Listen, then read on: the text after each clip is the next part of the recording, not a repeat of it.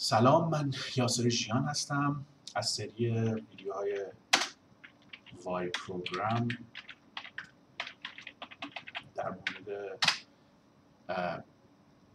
فرمت جیسون و خوندن فرمت جیسون و پارس کردن فرمت جیسون اصطلاحاً میخوام باهاتون صحبت کنم. اول میخوام یه پارسر جیسون بنویسیم. جیسون همونطور که احتمالاً بیشترتون میدونید مخفف جاوا اسکریپت آبجکت نوتیشن هست، ولی خب استفاده خیلی خارج از جاوا اسکریپت داره برای اینترچنج دیتا به طور خاص و حتی ذخیره و بازیابی دیتا به فرمت تقریبا جنرال پرپس تکست بیسد، نسبتا کامپکت، خیلی نه ولی نسبتا کامپکت نسبت به XML مثلا، ولی خب فرمت های جنریک دیگه داریم که از این کامپکت تر باشن. به طور خاص دلیل اصلیش اینه که کلیدا رو هی مجبور تکرار کنه، دلیل کامپکت نبودنش. ولی از اون طرف دیگه چون آرایه ها و آبجکت های جاوا اسکریپت اصطلاحاً هتروجنس هستن، ناهمگن هستن، برای همین هیچ تضمینی نیست که آبجکت هایی که توی آرایه مثلا میذارید یه تایپ داشته باشن، دقیقاً یه اسکیم داشته باشن، یه لی‌آوت داشته باشن. به خاطر همین جاوا اسکریپت جیسون اسما رو تکرار میکنه و به خاطر همین یه مقدار ریداندنسی توی این فرمت وجود داره، ولی در مجموع فرمتیه که خوندن و نوشتنش هم برای آدم هم برای کامپیوتر ساده است. داده هایی که توش میرن عدد و استرینگ و اعشاری و نال و آرایه و یه آرایه خالی، یه آرایه که توش داده داره و آبجکت که در واقع کی ولی باشه.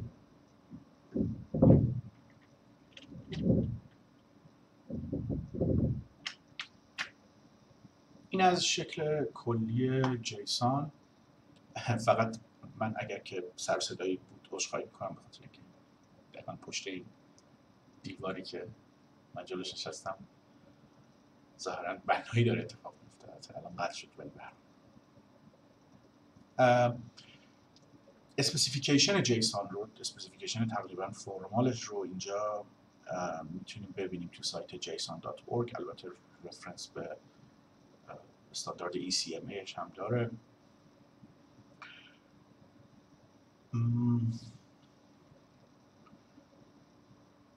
واقعاً برای اینکه ما بتونیم جیسون رو بخونیم چیز دیگه‌ای به جز همین لازم نداریم، حتی تیبل بغلم کامل کافیه. برای اونایی که ممکن اصطلاح پارس کردن براشون خیلی آشنا نباشه، من این توضیح بدم که به صورت غیر فرمال پارس کردن یعنی این که من یه استرینگ رو مثلا بخونم، یه دیتایی رو بخونم و از استراکچرش سر در بیارم. حالا احتمالاً توی تئوری زبان‌ها پارس کردن یعنی این که تشخیص بدم که این دیتای ورودی من با فرمتی که اسپسیفیکیشن اون زبان من میخونه یا نه، ولی در واقع یه ترو فالس برمیگردونم فقط تو پارس کردم. ولی در واقع برای اینکه به درد ما بخوره باید استراکچرش رو بفهمیم. حالا استراکچر ما توی جیسون مثلا معمولاً به صورت یه درخت ریپرزنت میشه. یه درختی که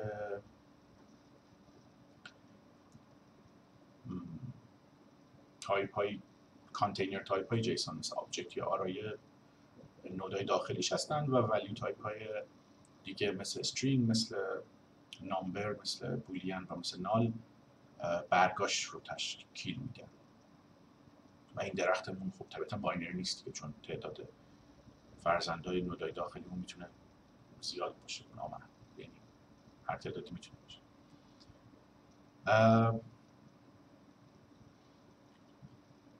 معمولاً چیزی که ما از یه پارسر انتظار داریم اینه که بهش یه استرینگ بدیم، حالا یه فایل بدیم یا هرچی، یه استریم ورودی بدیم و بهمون یه دیتا استراکچری تحویل بده که بهش رندوم اکسس وجود داشته باشه، بتونیم توش عقب و جلو بریم، بتونیم چایلدای یه نودی رو انومریت کنیم، بتونیم یه آدرسی رو توش بریم پایین. و خب این کاملا یوز کیس یوز کیس کامل و معنیداری هست. منتها در راستای فلکسیبیلیتی و پرفورمنس این دیتا استراکچری که ما لازم داریم در واقع می‌خوایم به عنوان خروجی بدیم رو برای کاربردهای مختلف این دیتا استراکچر ممکنه خیلی فرق بکنه. اکثر اوقات این دیتا استراکچر نود بیسد و پوینتر بیسد هست. دیتا استراکچریه که حالا این کارو من نباید رو استریم بکنم ولی فراموش کردم برنامه که باشه میتونم نقاشی کنم رو دانلود کنم. بذارید این رو بگیرم. به هر حال این استراکچر معمولا نود بیسد هست و پوینتر تو مموری داره به این ور اون ور و لزوما واسه همه کاربردها مناسب نیست.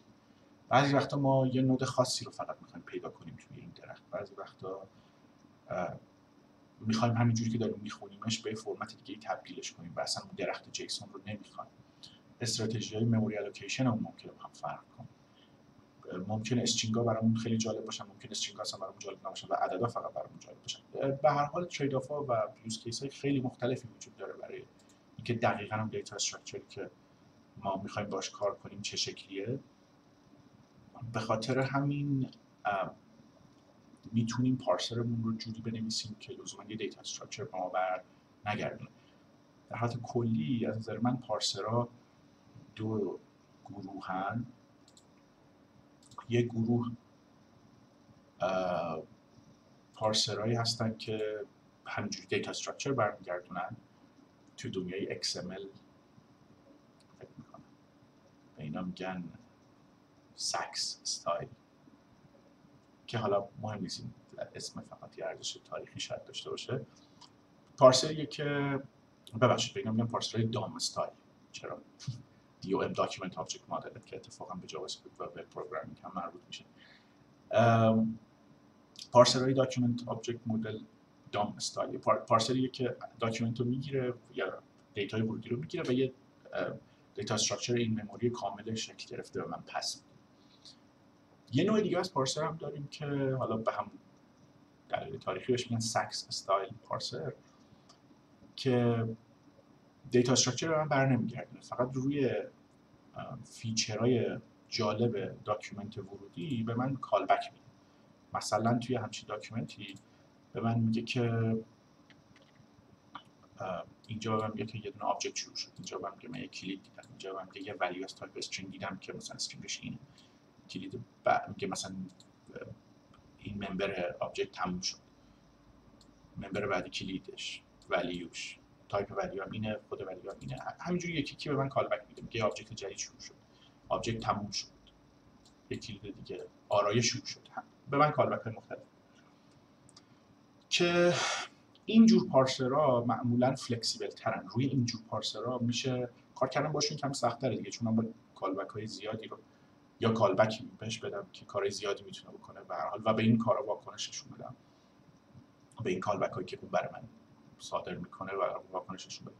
ولی روی این من خیلی راحت میتونم یه دونه پارسری بنویسم، یه دونه کدی بنویسم که به من یه دیتا استراکچر کاملی دام در واقع تولید کنه و من پس بده. برای همین پارسرهای کال بکی پارسرهای فلکسیبل تری هست. و باز پارسرهای کال بکی هم کلا از یه جهت دیگه پارسرها به دو نوع تقسیم میشن. پارسرهایی که پوش میکنیم دیتا رو توشون و پارسرهایی که اونا دیتا رو از ما پول میکنن که حالا در مورد این خیلی من نمیخوام صحبت کنم. جوری که ما پارسر رو می‌نویسیم احتمالاً میشه برای پیاده کردن همه اینا برای این دو مدل هم استفاده بشه. پس به طور خاص ما میخوام یه پارسر کال بکی بنویسیم که سعی کنیم حتی در مورد ساختار ورودیمون هم اطلاعی نداشته باشیم. یعنی برای پارسرمون مهم نباشه و داخل پارسرمون هارد کد نکنیم که دیتا از کجا میاد به کجا میره، حتی ارور چجوری، وقتی به ارور میخوریم چه اتفاقی باید بیفته. و این کارو میتونیم با طبیعتاً اینترفیس های ویرچوال و این چیزا انجام بدیم، میتونیم با فانکشن پوینتر و کال بک های فانکشن پوینتر انجام بدیم، میتونیم با لاندا انجام بدیم که خب حالا خواهید دید که توی C++ من این رو پیاده میکنم و از تمپلت استفاده میکنم و سعی میکنم که برای اینکه پرفورمنس اوورهد کمتری در واقع تو ران تایم اعمال بکنم، هرچند حالا در مورد ترید آف های تمپلیت صحبت خواهم کرد بیشتر. خب اجازه بدید ببینیم که از کجا میخوایم شروع بکنیم. میلتون که فکر میکنم دانلود شد. حالا من حرفمو بدون چیز زدم، بدون اینکه از شکل استفاده کنم زدم. خب من این ویژوال استودیو 2019 کامیونیتی ادیشن سولوشن جدید میسازم و اسمش رو میذارم یپروگرام. داخل این سولوشن فکر میکنم ممکنه خیلی ریز باشه برای دیدن، خودم رو سعی میکنم که اسکیل کنم، بزرگ کنم. پروژکت جدید درست میکنم، پروژکت C++، دیپارتمنت C++، پلتفرمش ویندوز، پروژکت تایپش کانسول، empty هم هست که همون چیزی میشه که از اول میخواستیم.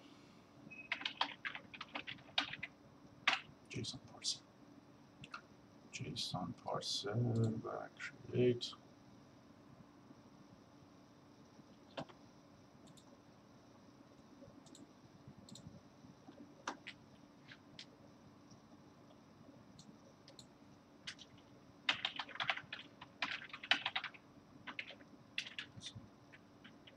JSON Parser.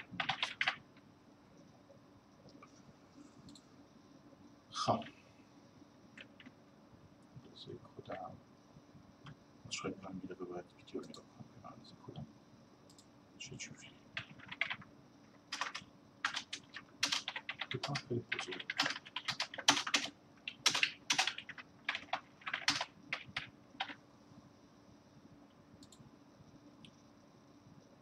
نه بدم نیست، بذار کوچیکش میکنم بخاطر اینکه بذار جا داشته باشم. خب امیدوارم که اندازش مشکلی ایجاد نکنه. ستینگ های پروژه رم، ستینگ های دیفالت ویژوال استودیو برای پروژه کوچیک طبیعتاً بد نیست، ولی توی C++ش من معمولاً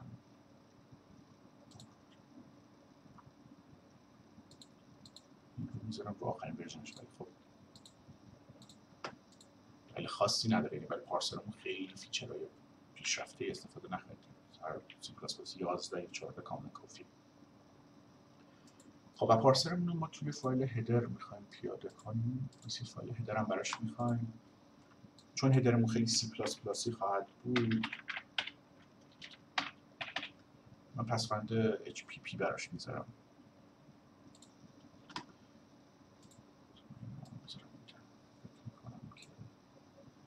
کمتر دیده بشه اینجا به خاطر اینکه عکس ویدیوی من اینجاست. خب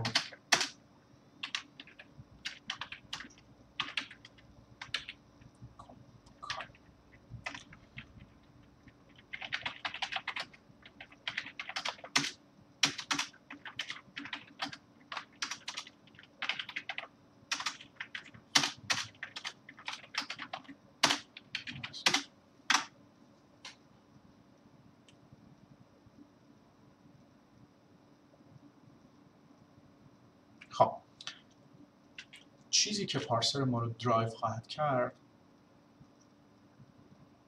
در واقع فانکشنی که از بیرون فراخوانیش میکنیم یه فانکشن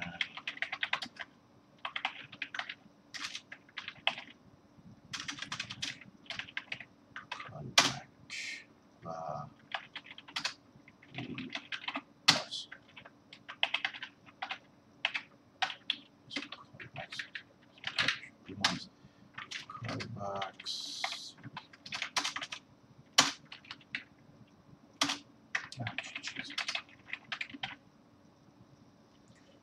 و خب همه اطلاعاتی که من میخوام باید این تو represent میشه.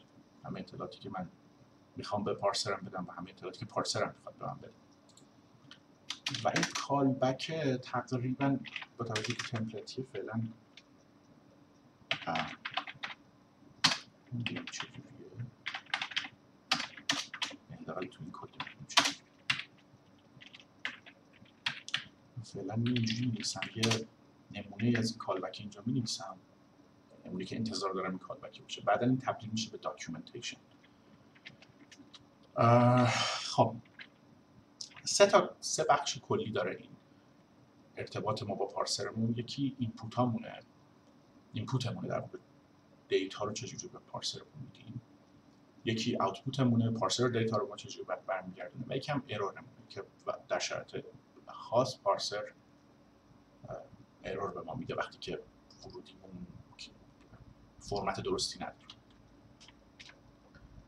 من یه اینپوت میخوام مثلا که ساده بشه، فعلا اینجا بنویسم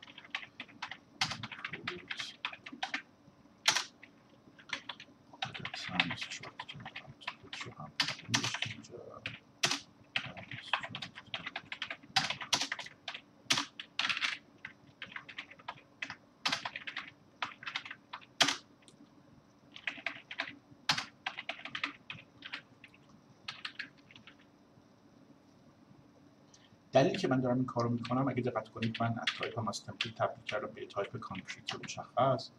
حالا اینم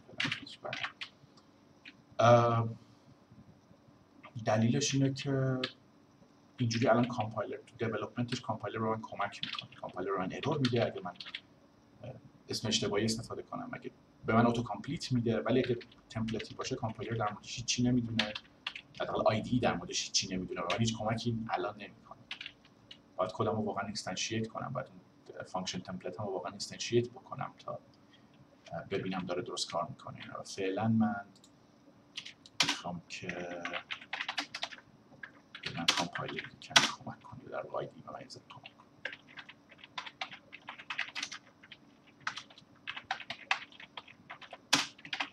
خب فعلا اینجوری باشه. برگردیم سراغ اسپکم. پارسر نوشتن معمولا خیلی کار سختی نیست. یعنی من یه اسپک اینجوری رو نگاه میکنم و میبینم که این اسپک رو من میگه که یه ذره باید اینجور فرمت ها رو دیده باشیم، ولی به هر حال من میگه که یه جیسون یه دونه المنت. اوکی، المنت چیه؟ المنت اینه، یکم وایت اسپیس، یه ولیوه و باز یکم وایت اسپیس دیگه است که این با تعریف وایت اسپیس پایینه. وایت اسپیس اینه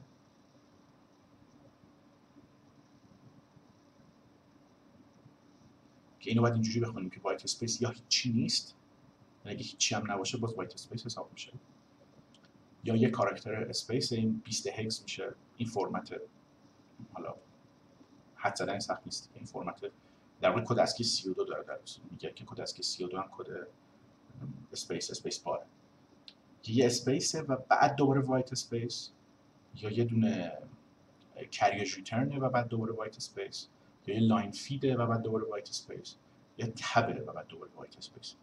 و این دقت کنید که این توی تعریف زبان ها و تعریف گرامرها، این میگه گرامر، تعریف گرامرها این یه کار کاملا عادی هست که میگم وایت اسپیس یعنی یه کاراکتر اسپیس و باز یه عالم وایت اسپیس.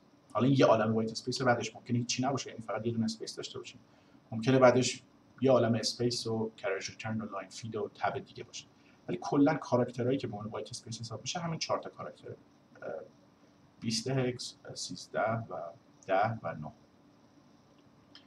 این کدای اسکی هستن که اینجا به صورت دیاگرام هم اینجا کشیدنش دیگه. یه وایت اسپیس میتونه خطر رو میبینید از اینجا، میتونه بیاد صاف رد چه بره، یعنی وایت اسپیس میتونه هیچی نباشه، وایت اسپیس در واقع آپشنال، یا اینکه میتونه بیاد و یه اسپیس باشه و بعدش یه دونه لاین فید باشه و بعدش دوباره یه اسپیس باشه و بعدش یه دونه هورایزونتال تب باشه و بعدش تموم بشه مثلا، یا هر ترکیب دیگه. یعنی خطا رو هر جوری بتونید دنبال کنید. این یه وایت اسپیس معجزه در واقع، وایت اسپیس خواهد بود از نظر این زبان، از نظر این گرامر.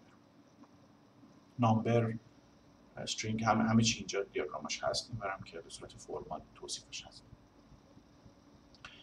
وقتی من اینو میبینم که جیسون یه المنته، پس وقتی میگم پارس جیسون، فانکشن پارس جیسون رو میخوام بنویسم. فانکشن پارس جیسون توش باید دقت کنید که چون تعریف ساختار من ریکرسیوه، این موضوع خیلی منطقیه که کدم هم ریکرسیو باشه. و کاری که من خواهم کرد اینکه تقریبا به ازای همه این نان ترمینال اصطلاحاً تو زبان، به ازای همه این اسما تو گرامرم به ازای هر کدوم از یه فانکشن می‌نویسم. یعنی احتمالاً یه پارس آبجکت خواهم داشت، پارس ولیو خواهم داشت، اری المنت و غیره. احتمالاً، حالا هیچ دلیل نداره که حتما این کارو بکنم، ولی این یه ساختار دیفالت خوب. پس اینجا من یه جیسون که یه المنته، پس من توش فانکشن پارس المنت رو فراهم میکنم. قاعدتاً من این کال بکم رو هم بهش پارس المنت رو هنوز ندارم. برای اینکه خیلی قاطی پاتی نشه، من میام اینا رو توی نیم اسپیس مثلا دیتیلز می‌نویسم.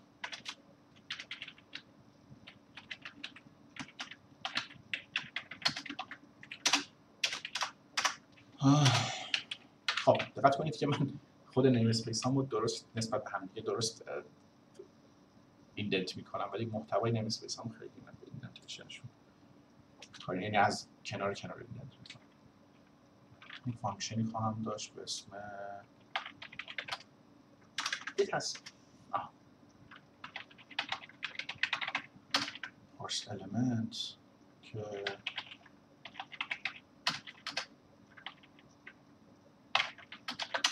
دیگه فقط که چی برمیگردونه مثلا است.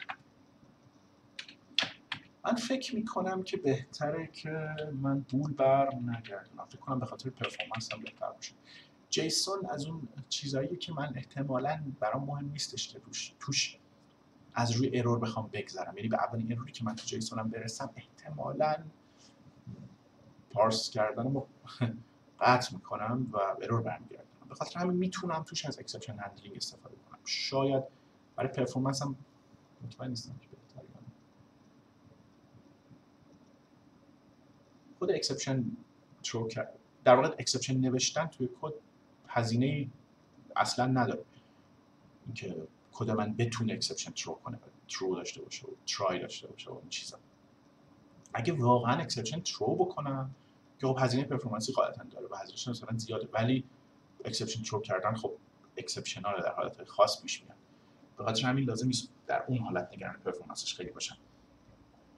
من باید نگران این باشم که اون مکانیزم ارور هندلینگ من آیا هزینه اضافه میکنه، یعنی در واقع پرفورمنس اما از بین میبره، که فکر کنم اکسپشن ترو کردن کار بهتری باشه.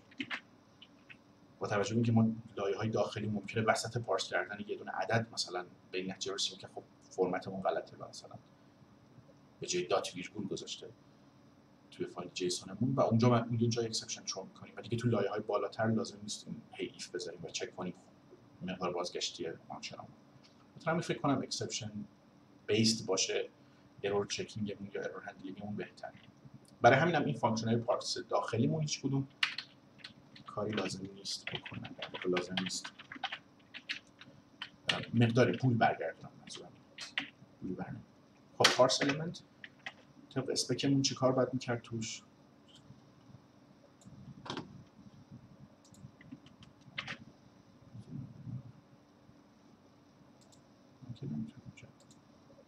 توی این حتما میشه، ولی خب من تا الان این کار نکردم که بخوام صفحه وب باز کنم.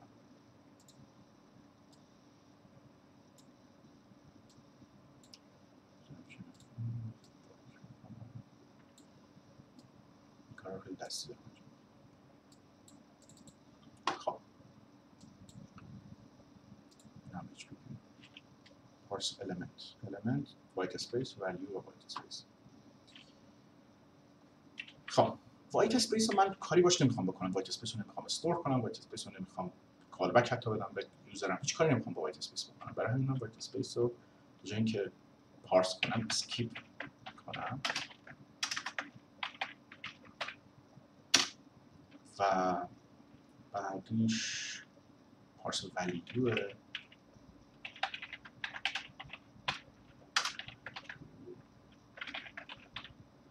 و اینو من خیلی ازش مطمئن نیستم.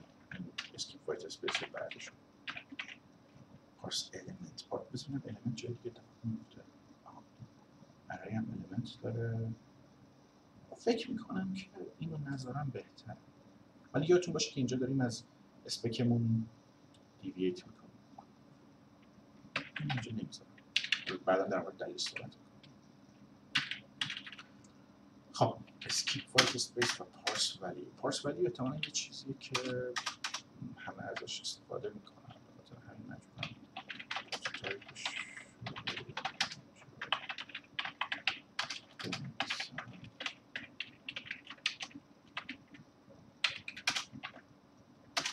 خود پیاده سازیش در واقع پارس ولیو از همه چیز دیگه استفاده میکنه.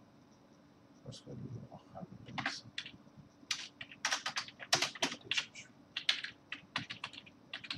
فاصله لازم نیست. اسکیپ وایت اسپیس خواهد بود.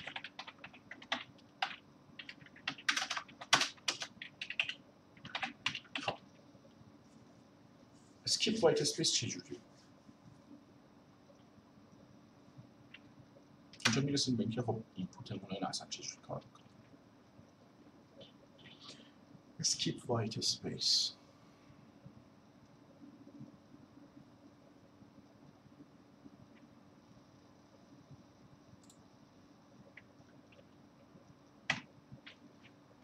اینپوتمون بهتره، به نظر من بهتره که اینپوتمون این ساختار داشته باشه که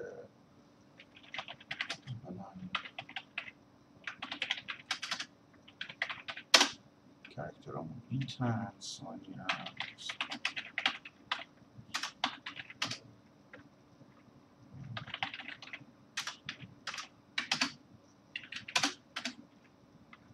یه کاراکتر خاص به اسم UI هم میخوایم که یکیشون مقدارش اینپوتمون یه فانکشنی به اسم کار خواهد داشت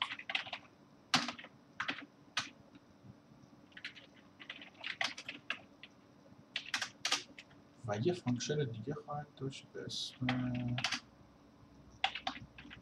ادوانس که یه دونه میره جلو.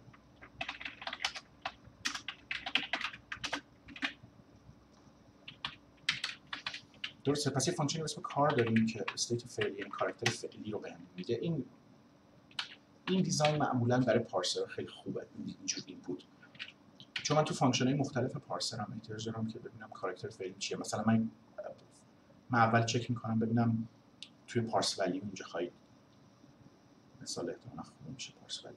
آره پارس ولیو ببینیم یه ولیو میتونه یه آبجکت باشه یا ارای باشه یا استرینگ باشه یا نامبر باشه، ترو باشه، فالس باشه، نال باشه، که اینا ترمینالن دیگه، یعنی لیترالن تو زبان. تو گرامر به اینا میگن ترمینال، ترو، فالس و نال. در واقع درخت رو تموم میکنن. نال هیچ فرزند دیگه نداره، خود ناله مثلا، خود رشته NULL.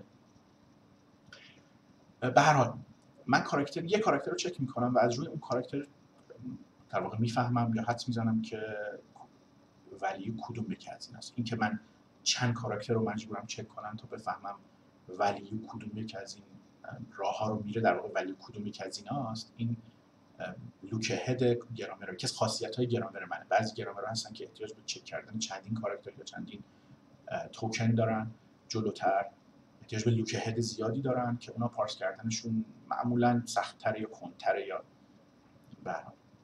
ولی بعضی زبون‌ها، حالا بعضی گرامرها مثل جیسون خواهید دید که احتیاج به لوک هد زیادی ندارن، با یک کاراکتر لوک هد میشه تشخیص داد که کجا باید بریم و کدوم پروداکشن. به هر کدوم از اینها میگه، هر کدوم از این رولا هم میگن یه پروداکشن، کدوم پروداکشن استفاده باید بشه. یعنی که ولیو میتونه آبجکت باشه، یه پروداکشن. اینکه ممبرز میتونه ممبر ویرگول ممبرز باشه، این یه پروداکشن. یعنی ممبرز دو تا پروداکشن داره، آبجکت دو تا پروداکشن داره و ولیو 7 تا پروداکشن.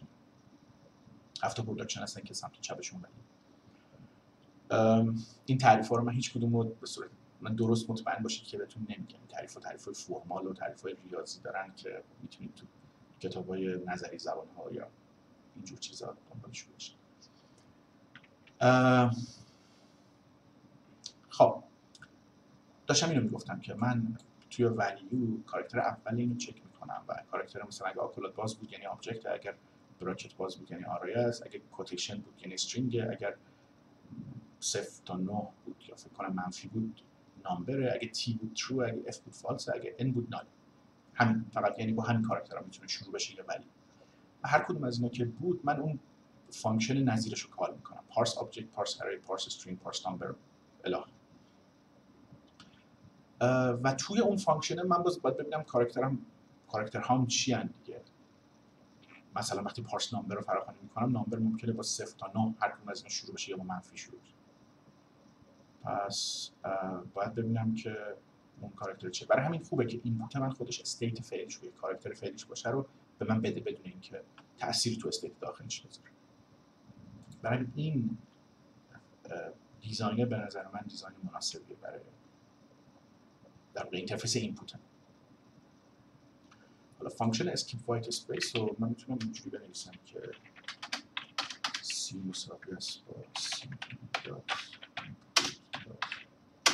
and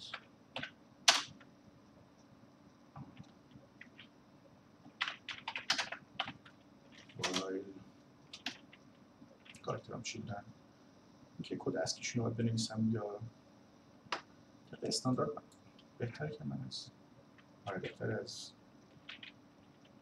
این استفاده کنم. اگر این مساوی با c یا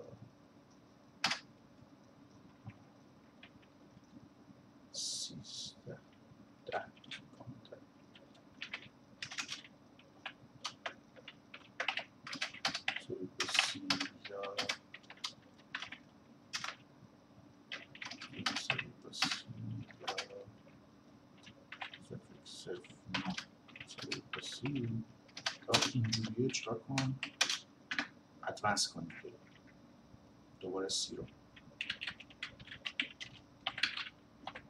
بخرشه و این هم سی دات اینپوت دات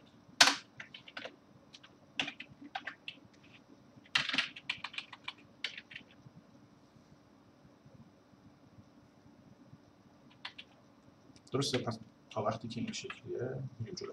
اگرم که دقت کنید که من هر 4 تا رول رو باید، هر 5 تا رول رو باید ساپورت کنم. اگر هیچی نباشه یعنی در واقع هیچ کدوم از این کار،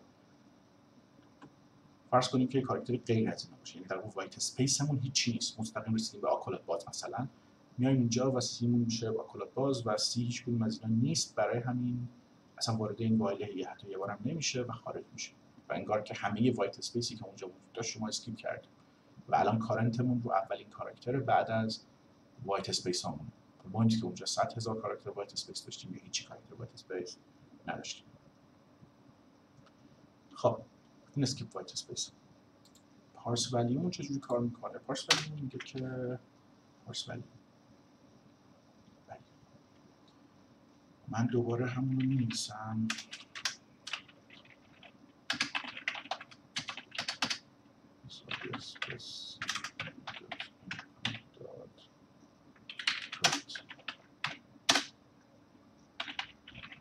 سویچ میکنم توی این سی سویچ که میکنم کیس هم چی هست. دقت کنید برای که ببینیم کیس ها اینا چی هست، یعنی در واقع چه کاراکترهایی. من با یک کاراکتر فقط سر کار دارم که من تنها چیزی که از این بودم ببینم یک کاراکتر. سراغ راه توکنایزیشن و اینا من نرفتم، من کاراکتر به کاراکتر اینپوت هم میخونم. بعضی پارسرهای زبان‌های پیچیده‌تر یه بار اینپوت رو توکنایز میکنن، یعنی تبدیلشون میکنن به بلاک‌های بزرگتر از کاراکتر، مثلا یک کیورد یا مثلا یه عدد صحیح یا یه استرینگ و بعد اون رو پارس میکنن. اون ساختاری که یکم معنی داره، اون استریم توکنا رو پارس میکنن. برای زبان‌های پیچیده‌تر خب مجبوریم این کار بکنیم. جاوا اسکریپت جیسون احتیاجی به این کار نداره.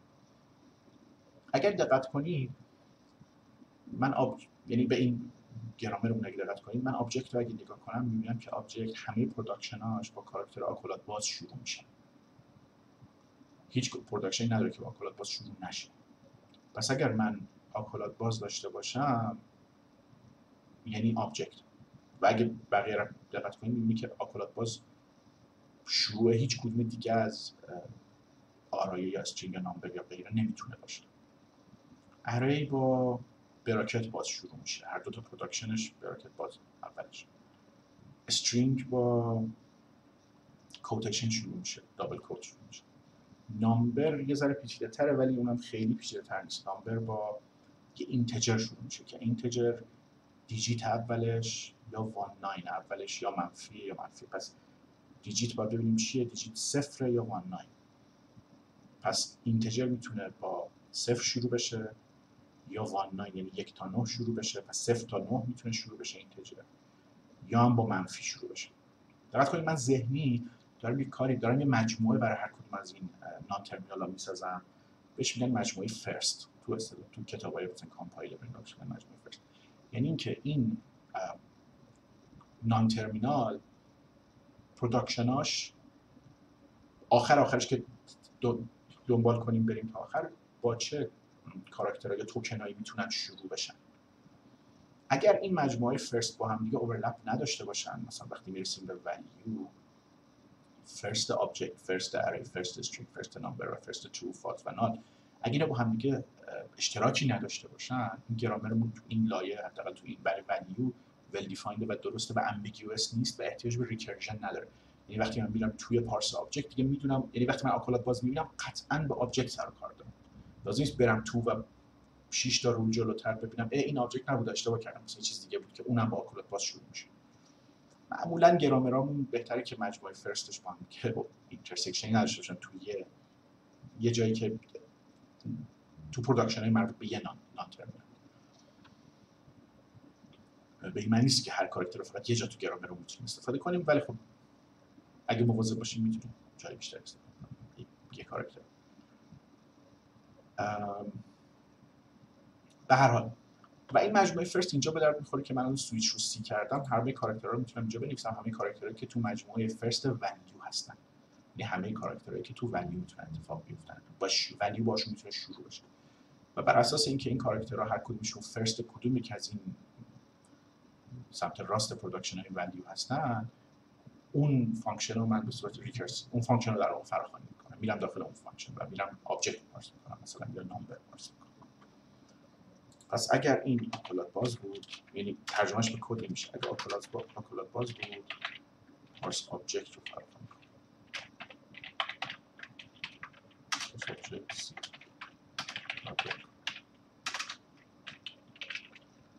مثل این پروداکشن زیاد کنیم.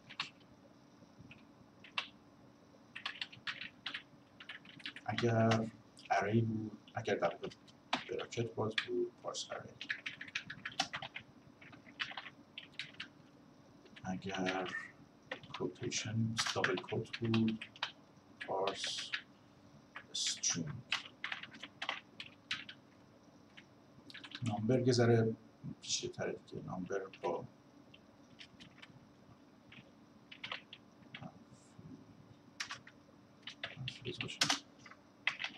کیسای زیادی داریم که به نامبر منتهی میشن، برای همین همش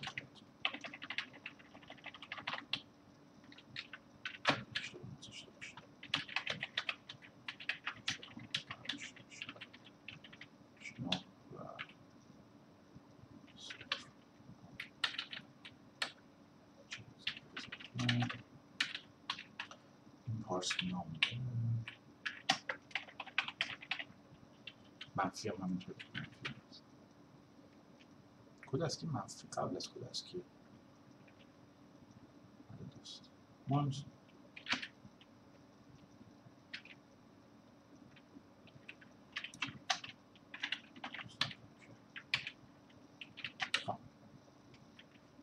دقت کنید که مثلا نامبرها توی جیسون نمیتونن به علاوه شروع بشن، البته مثبت نمیتونید بذارید.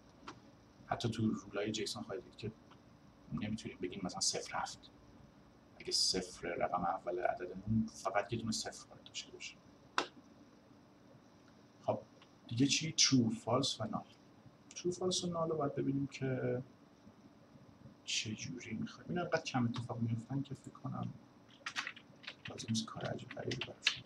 true false و null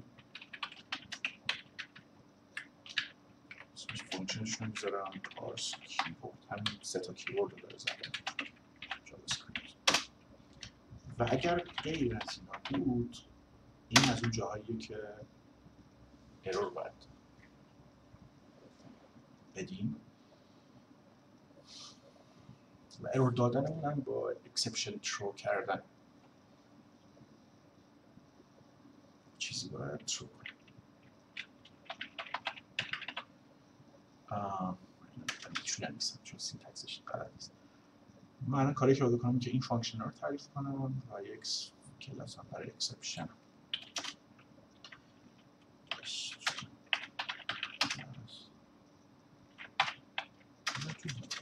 بیرون ترتیب وقتی اکسپشن رو بیرون ترتیب میکنم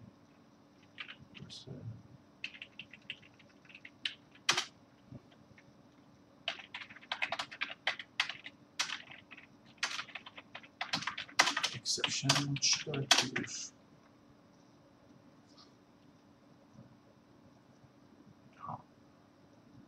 این مسئله جالبه. یه داره کد فعلا میذارم توش فقط.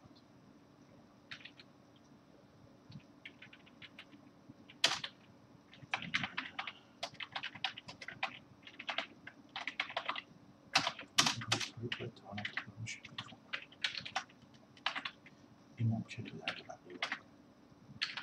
چه اروری مثلا الان با شروع برویم؟ ارور یک کاراکتر اشتباه توی ولیو بود، درسته؟ یعنی ولیو با یک کاراکتر اشتباه شروع میشه. پس ارور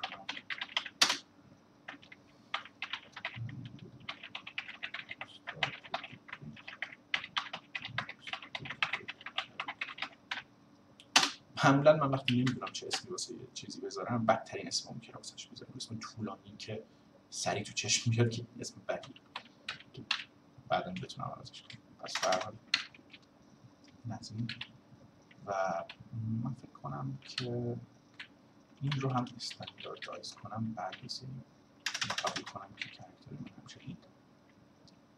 آره چون جیسون هم و جاوا اسکریپت البته اینجوریه، جیسون هم فکر کنم اینجوری میشه که کلا یونیکد فقط کاراکتر ستش یه نمیشه کاراکتر ستش محدودتر باشه. به خاطر این باشه خوبه زمین که ما منفیش هم لازم داریم ساین نباشه. خب اکسپشنمون توش پس یه دونه ارور کد تایپ بود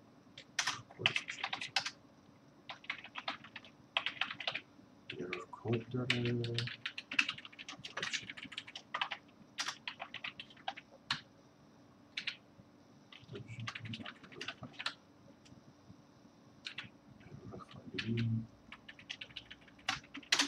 و یه دونه هم مثلا کرتای مثلا حالا این خیلی کافی نیست، باید چیزای دیگه هم روش بزن. اینجا من ترو میکنم چی رو؟ یه دونه اکسپشن که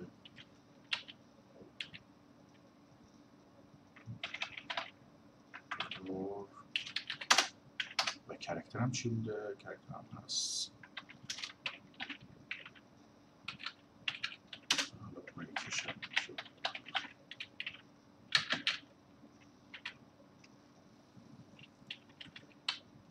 خب فانکشن هایی که باید بنویسم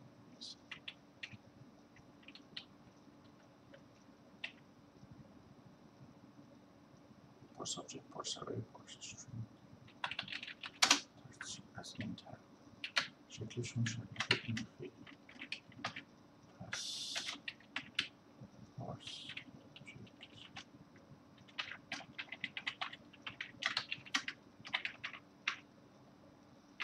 استاندارد پارس کیورد این پارس آبجکت این پارس اره این پارس کیورد ها به شکل خاصی نمی‌نویسم پارس نمبر این پارس استرینگ. دقت کنید که من الان نگران آوتپوت دادن چیزی نیستم، من هیچ فعلا آوتپوت نمیدم فعلا. در مورد ساختار آوتپوتمون صحبت می‌کنیم، حتی ما ممکنه مجبور بشیم کمی کدمون رو عوض کنیم که آوتپوت بهتری بتونیم به یوزر برگردونیم. کالبکاشو بهتر فراهم می‌کنیم. ولی خب فعلا نگران نیستیم. فعلا نگران اینیم که از کل جیسون رد شیم و ببینیم آیا اروری توش هست یا نه. این در واقع خروجی این خواهد بود که همون بولین خواهد بود که پارسمون برمی‌گرده. میگه این جیسون درست بود یا نبود. حل می‌کنه. فعلا. ولی خب ساختار شما داخلی کامل دنبال می‌کنه. اسکیپ وایت اسپیس کیبورد اینا رو جای درستی میتونستم این کیبوردام اگه بیشتر بودن یا بیشتر اتفاق میافتادن کیبوردامو سه تا فانکشن جدا واسهشون بنویسم. چون دقت کنید که من دارم اطلاعات اینجا میریزم دور. من میدونم که کیبوردام تروه یا میدونم قرار ترو باشه یا فالس باشه یا نال باشه. ولی هر سهشون رو یه فانکشن فوروارد میکنم. من میتونستم یه پارس ترو، پارس فالس و پارس کیورد، پارس نال بنویسم. سه تا فانکشن مختلف. ولی میگم انقدر کم اینا اتفاق میافتن توی جاوا اسکریپت که لازم نیست کاری واسهشون بکنیم. جاوا اسکریپت های واقعی به هر حال همیشه میشه میکنه. خب پارس آبجکت پارس اری نوشتنش اصلا ساده تر. بزنیم اول پارس اری رو بنویسیم. خب پارس اری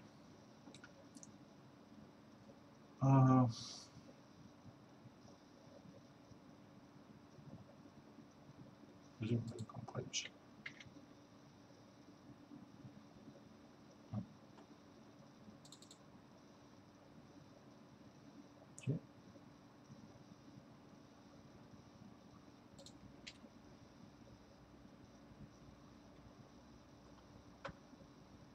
چی شد؟ فانکشن کال میسیم آرگومنت باز چه کرد 66 15 آها یه عجله داشتم ظاهرا.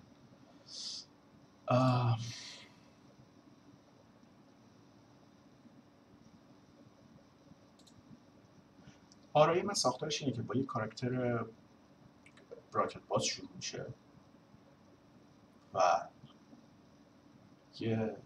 و میتونه هیچی توش نباشه، فقط وایت اسپیس توش باشه. این یه آرای خالی. یا اینکه سری المنت توش باشن. المنتسمون یا یه دونه المنت یا یه المنت بعدش ویرگوله بعد المنتس.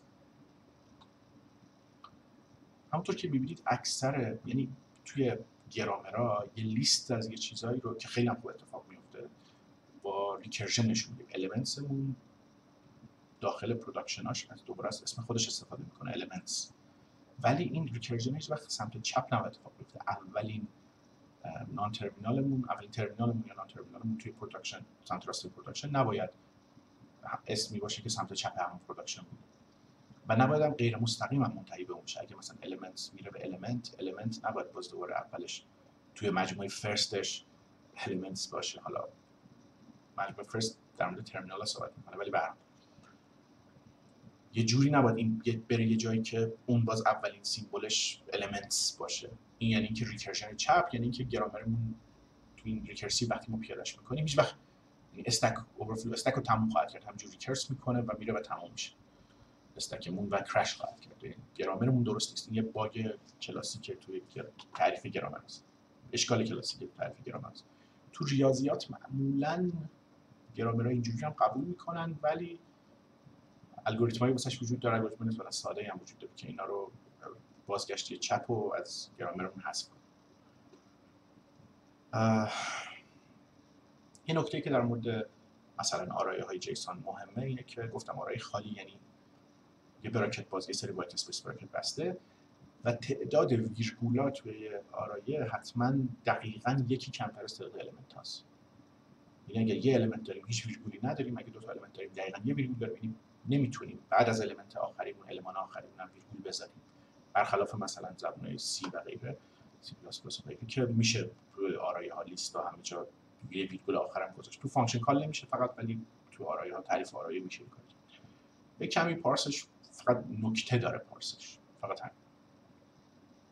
خب اگه آرایه رو تعریفش رو دنبال کنیم می‌بینیم که خب این رول اولش، این رول دوم المنتس میشه یه المنت یا المنت ویرگول یه المنت، یه باز دوباره خود المنت و المنتمون هم هست وایت اسپیس و ولیو وایت اسپیس. اینجا میرسیم به همون ولیو، یعنی ولیو میتونست آرایه باشه، آرایه elements باشه، elements این لیست element باشه و element داخل خودش ولیو داره. ولی توجه کنید که یعنی ولیو دوباره به ولیو میرسه، منتها این ولیو اولش حتما یه دونه براکت باز اتفاق میفته، یعنی ولیومون بازگشت چپ نداره. با توجه به اینکه وایت اسپیس میتونه خالی باشه، اگر این براکت باز اینجا نبود رول ولیومون یه left recursion داشت و غلط بود، یعنی پیاده سازیش این شکلی نمیشد حداقل انجام بشه. ولی چون براکت باز رو داریم مشکلی برای پیاده سازیش نخواهد داشت. خب اول از همه من باید اون براکت بازه رو چک کنم. من حدس میزنم این پارسر رو کسی از بیرون فراخوانی نمیکنه، پس من حدس میزنم که من یه براکت باز دیدم که اومدم اینجا و حداقل باید اسکیپش کنم. پس من یه همونجوری که اسکیپ وایت اسپیس نوشتم یه فانکشن دیگه می‌نویسم اسکیپ کرد و میگم چه کاراکتر رو میخوام اسکیپ کنم، براکت باز رو و سیپی رو هم که بهش پاس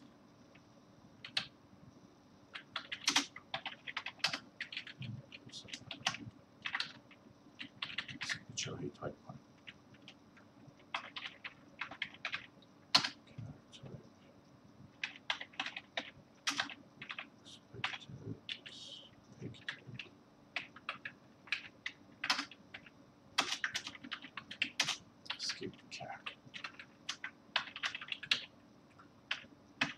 اینجا من میدونم که این کاراکتر درسته، خب فقط اینو اسرت کنم که این کاراکتر همون باشه.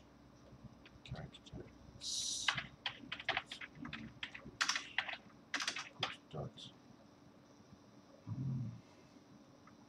cd.input.current مساوی است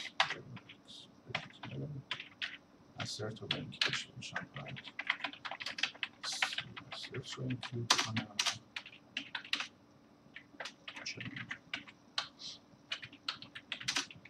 و یه دونه هم ادوانس کنم.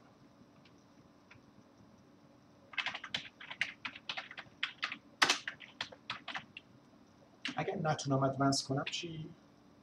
قاطع نمیشه دیگه. اگر نتونم ادوانس کنم یعنی اینکه کارنت من EOI بوده دیگه، یعنی حالا بعد پس نگران ادوانس کردنش نیستم. این چون میتونه ترو یا فالس برگردونه، باید ببینم که اگه فیل بشه چی میشه. همیشه باید به این موضوع فکر کنم اگه دیگه کاراکتر نداشته باشم چی میشه. خب اینجا من اینو اسکیپ کردم، اسکیپ کاراکتر کردم.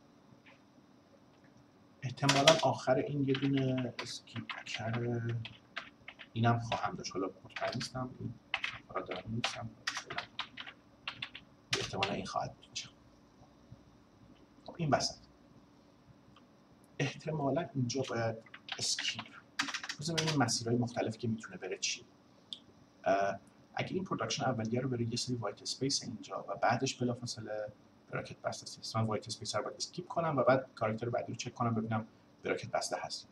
اگه مسیر المنتس رو بیاد، این المنتس اولش از هر دو تا راه یه المنت دیگه، المنت هم باز وایت اسپیس اولش داره، یعنی از هر کدوم از این پروداکشن رو بریم یه سری وایت اسپیس اینجا میتونه باشه. پس از هر کدوم که بریم باید این وایت اسپیس رو اسکیپ کنیم. خب حالا فرق بین دو تا پروداکشن دیگه، توی یکیش یه براکت بسته است، توی یکیش ولیو. میشه که خود پارس المنت حالا که بکشم کنم یه اسکیپ وایت اسپیس هم بولش داره. ولی خب بذارید از پارس المنت بذارید اگه استفاده نکنیم چی میشه. اسکیپ وایت اسپیس داریم اینجا. اگر کاراکتر بعدی اگر براکت بسته باشه یعنی تموم میشه لیستمون، میتونم طبعا میتونم سویچ اینا بذارم، ولی بهتر سویچ نذارم، ایف بذارم. میگم که cd.input.current مخالف بود با براکت بسته بیا تو بعدش یه چیزی اونجا تو هست دیگه. و اینجا من وایت اسپیس رو که اسکیپ کردم، اینجا باید بلافاصله یه دونه پارس ولیو انجام بدم. منتها پارس ولیو که انجام میدم همیشه یادتون باشه که فرض من اینه که هر کدوم از اینا که پارس میکنه میره رو کاراکتر بعدیشون رو بعد از اون کامل وایس، یعنی ولیو رو کامل میخونه. مثلا یه پارس اری کامل آرای رو میخونه، براکت بستش هم میخونه و اولین کاراکتری که یه کاراکتر کارنت بعد از این بعد از فانکشن برمیگردیم، کاراکتر کارنتمون بعدش هر چی هست خواهد، چه اسپیس باشه، چه اند اف اینپوت باشه، چه یه چیزی که ویرگولی باشه، هر چی بعدش میتونه باشه.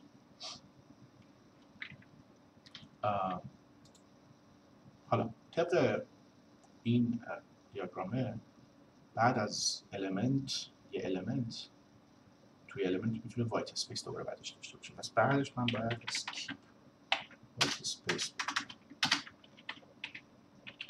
اسکیپ وایت اسپیس انجام میدم. اینجا الان دو حالت میتونه باشه، یا یه ویرگول باشه که به این معنی که یه المنت دیگه وجود داره، یا یه دونه براکت بسته باشه. پس میگم که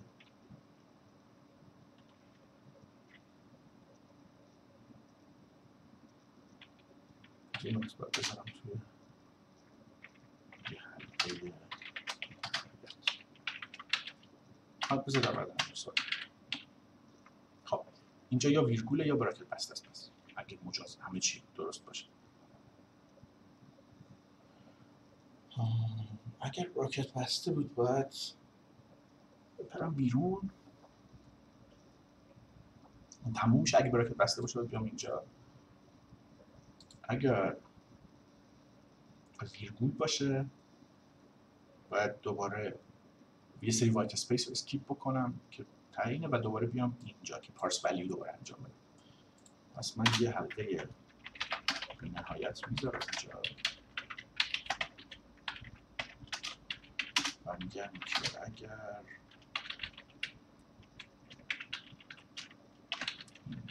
مساوی این بود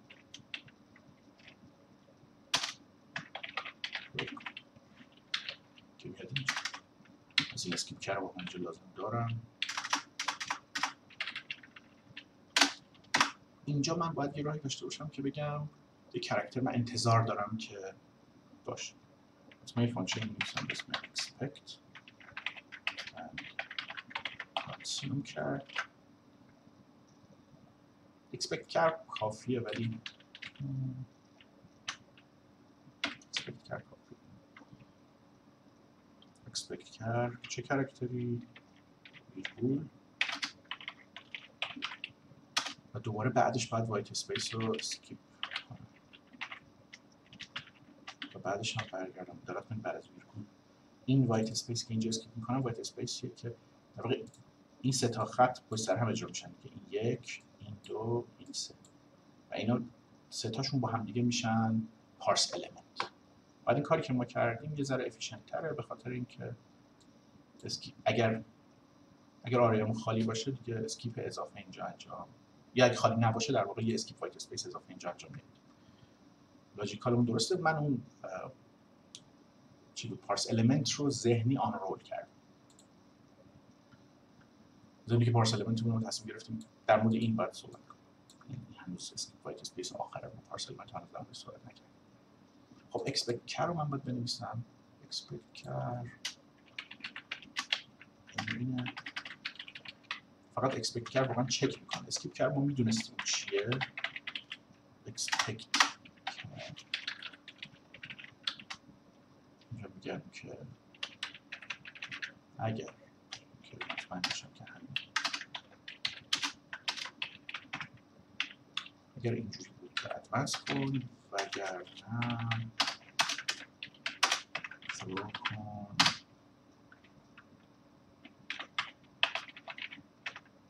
اکسپشن. طبیعتا اسمش هست چی؟ unexpected char و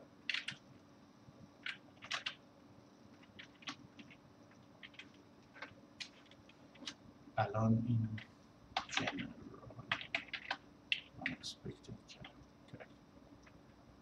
کرکترمون هم expected اون چی بوده الان چی بوده این بهتره.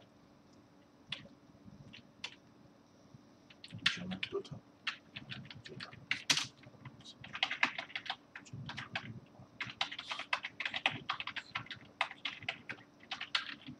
توی اکسپشن هم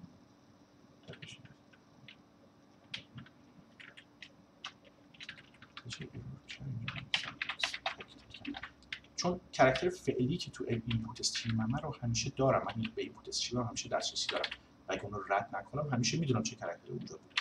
من که چه کاراکتری انتظار داشتم و بعد نیست برسه. کجا ترو کردم یه چیزی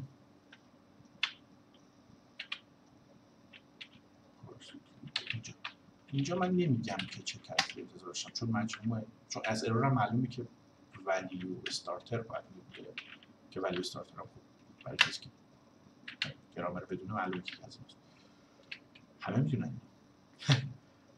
به هر حال و اینجا صفر میدم.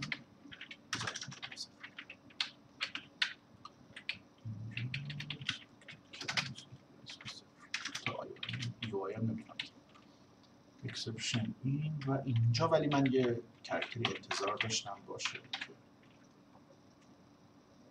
که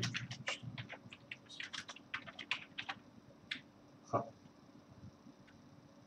بس این از این اکسپکت کرد اگر همه چی درست باشه که کارشو میکنه و اون کاراکتر رو یه دقیقه کاراکتر رو رد میکنه.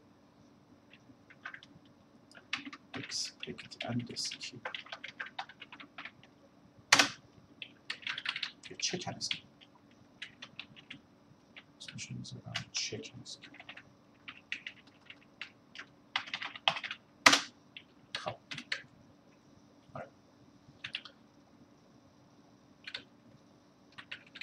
first value skip white space اگه این بود این کار بکن. check and skip کرد skip white space به نظر درست میاد همه چی. آره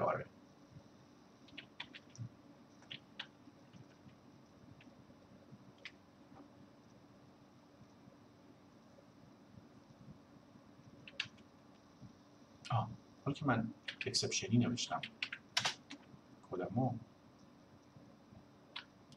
چرا من پارس چرا من اینم آنجا آن بود زدم آن بود کنم اینجا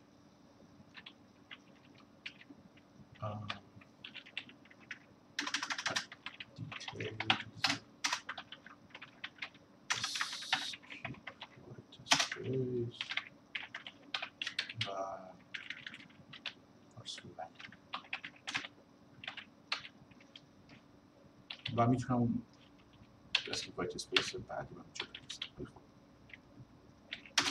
اینو من توی ترای میذارم.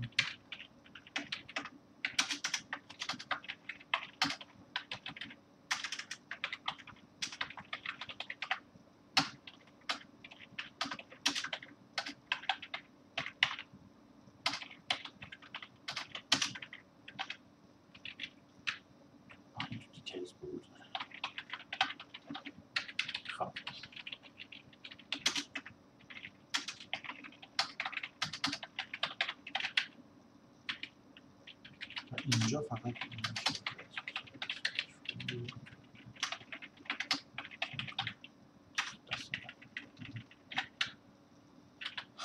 خب الان من هیچی ننوشتم، فقط آرایه‌های خالی رو میتونم پارس کنم، آرایه‌هایی که توش آرایه باشه و آره اینو میتونم پارس کنم. پس من الان میتونم اینو تستش کنم.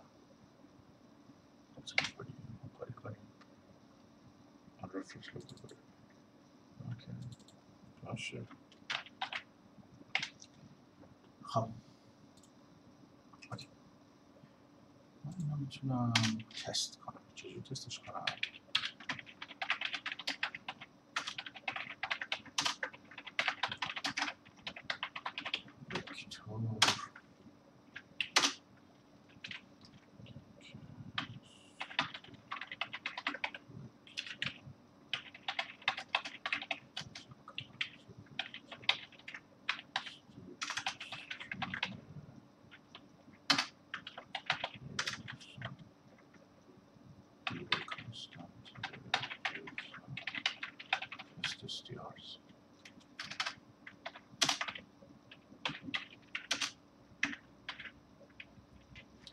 الان چی رو میتونیم یکی اینه مثلا ولیده باید ولید باشه، این یکی هم باید ولید باشه.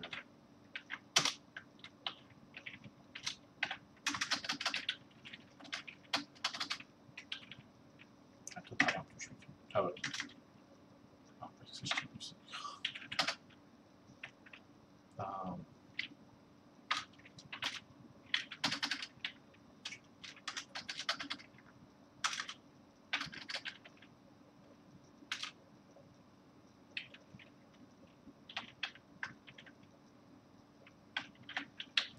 خب این مثلا اینجا میگم چی؟ میگم که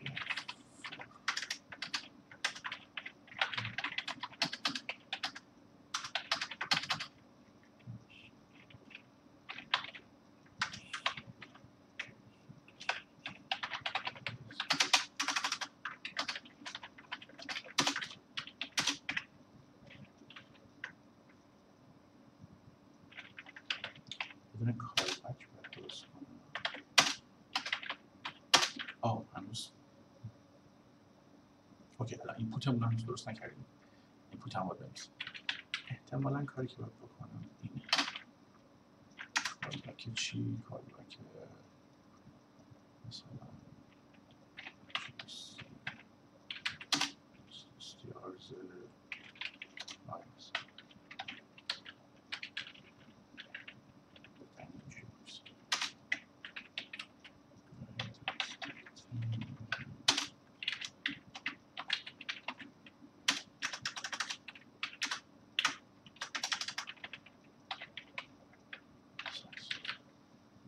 حالا این کانستراکتورش رو بنویسیم و بعدش چی میگن که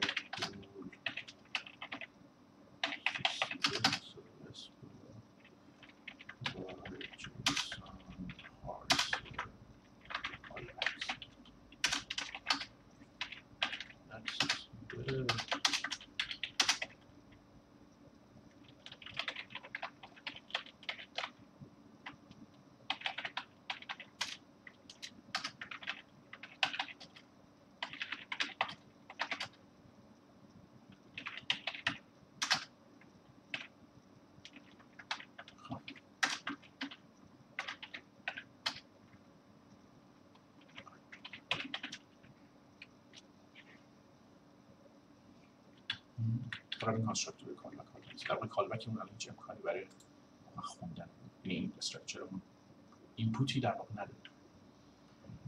خب کانستراکتور یه دونه کانستراکتور واسه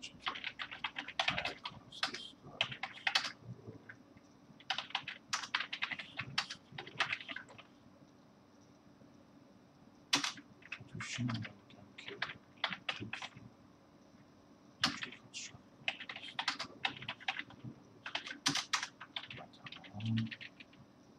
کالبکس و اینپوت هم یک کانستراکتور داشت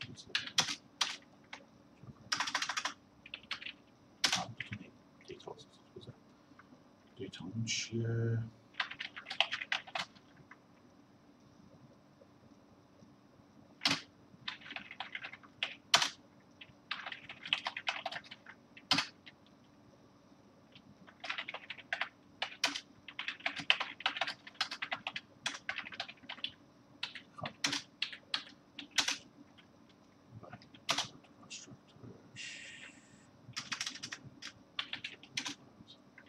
کانستراکتورش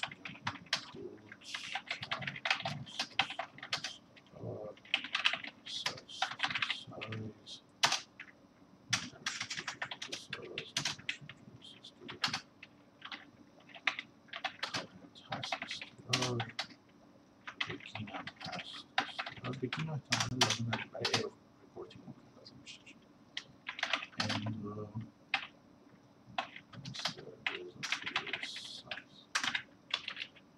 و اینجا current اوکی این ایوری رو من جوش میکنم صفر ممکنه من صفر روز اگه استرینگ هم ناترمینیتد باشه. اینجا توی کار میگم current و ادوانس هم چی میشه کدش؟ ادوانس هم میشه if current چکتر بوده از end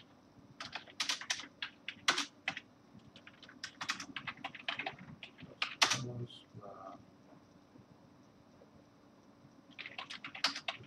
true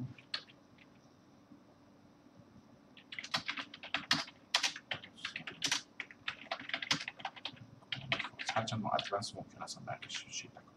خب الان من یه اینپوتی دارم که دیتا میخونه واقعا.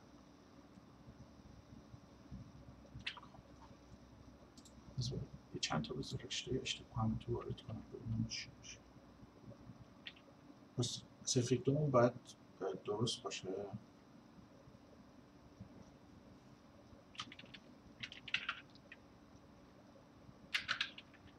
حالا بذاریم تست کنم.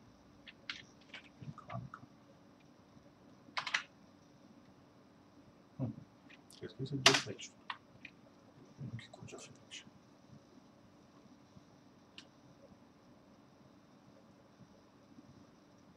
تست دو بزنم. آها درست فیل شده چون این براکت همون نوستم. احتمالاً شما که دارین ویدیو رو ببینید حواستون بشه.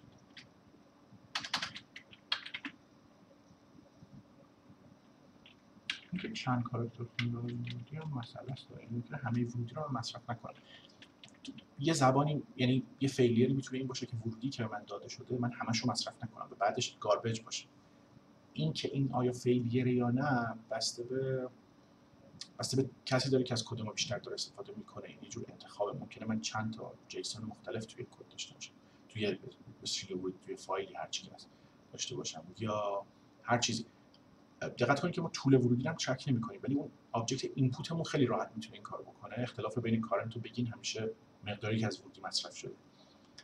برای همین خیلی سخت نیست که از بیرون من بدونم که چند بایت از ورودی رو مصرف کردم. و اگه همش رو مصرف کردم یعنی یه اروریه که من ترکش نمی‌کنم، از بیرون ترک میشه.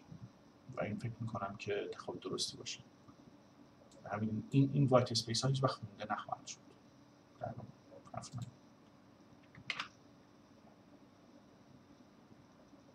خب همه چی آرای درسته. من فکر کنم این جای مناسبیه برای اینکه قسمت اولش رو تموم کنم. دقت کنید که همونطور که دارید می‌بینید خیلی کار سختی نیست پارسر خوب نوشتن.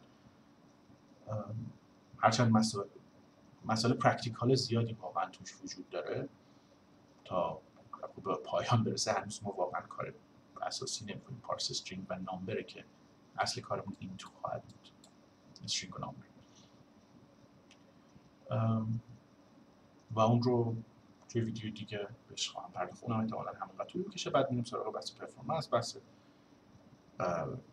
استفاده واقعی از این و اینجور چیزا و تبدیل کردن. الان چون همونطور که می‌بینید هیچی واقعا آوتپوت نمیده. اونم یه بحث خواهد. متشکرم که تماشا کردید.